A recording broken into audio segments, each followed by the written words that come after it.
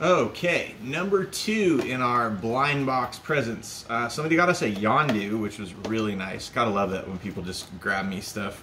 I love this guy, and this is the original Yandu. It's not the movie version, so he's pretty dope. He's got the full Archer set and just a little bit more OG. I love the comic guys myself. I've always been a big fan of the comic versions.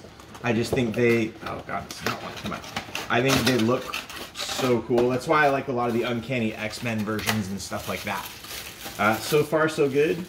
All the accessories appear to be here.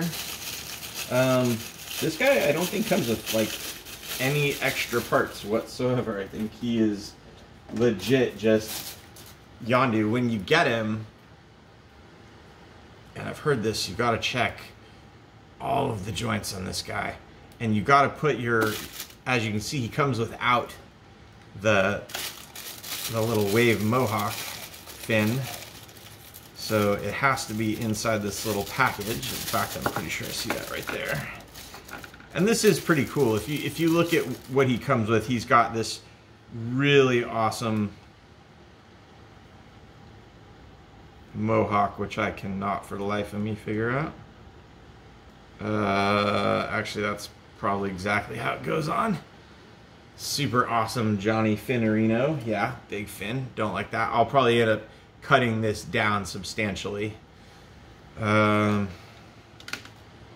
Yeah, and you know, he's got the awesome arrow pack, which is pretty sick. I do dig that. You know, the arrow, dropping accessories left and right. The arrow and the bow are pretty cool. They're kind of similar to Hawkeye's bow and arrow, which I do definitely dig the Hawkeye bow and arrow a lot too. Yeah, this was a fun one. I'm just glad to see that this one, because I know this one also came from Target for me. I'm glad to see that this guy is in one piece, as far as actually came with everything. I'll probably give him a water bath later. But this was definitely one of my favorite figures. And I like Yandu in the movies and in the comics. I thought he was pretty funny. So that guy, one of my faves. And the Yandu box, honestly, it's pretty basic, but the art is pretty rad. So if you're one of those people like me where you display your figure boxes, this is a cool one to have for sure. All right, guys. Hope you have a great one. Happy New Year. Aloha from the desert. Good luck in 2024. Love ya.